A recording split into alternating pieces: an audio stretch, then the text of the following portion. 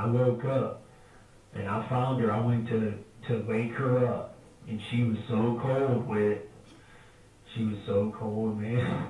I was just like, man, I didn't know what was happening, man. An emotional day 3 of the Norman Smart murder trial. Smart is accused of beating his wife, Lauren, to death. Today, jurors heard chilling text messages Lauren sent to Norman begging for the abuse to stop. WJCL's Chelsea McDonald spent the day inside the courtroom and has more on today's testimony.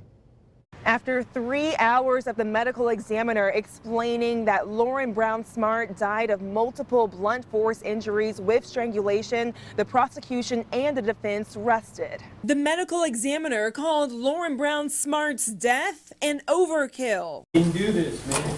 You got it all. Get him in there. Secure him.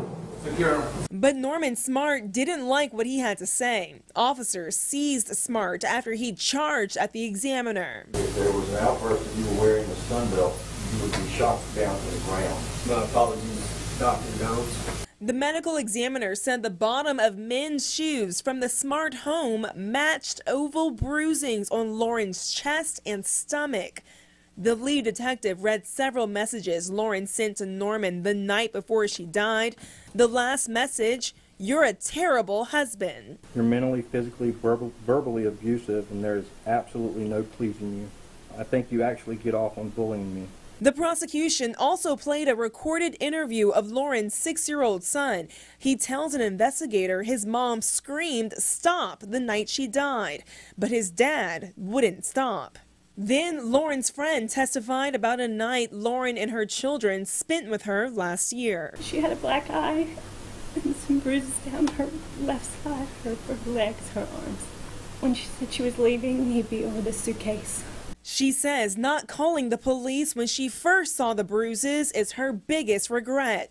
The prosecution also played excerpts from jail calls and visits, one in particular where Smart was asking about a pair of 10-pound gloves.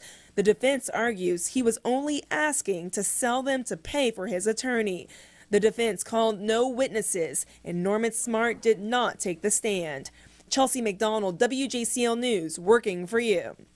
We've been following the death investigation and the trial since the very start. Closing arguments are expected to begin tomorrow. Once a verdict is reached, you'll hear it first on WJCL News and online at WJCL.com. In the meantime, you can head to our website, WJCL.com, to catch up on the details. There, you'll find stories covering this case from the beginning up to right now. You'll also see what's being done to help Lauren's family. It's the featured story on the right-hand side of our homepage at WJCL.com.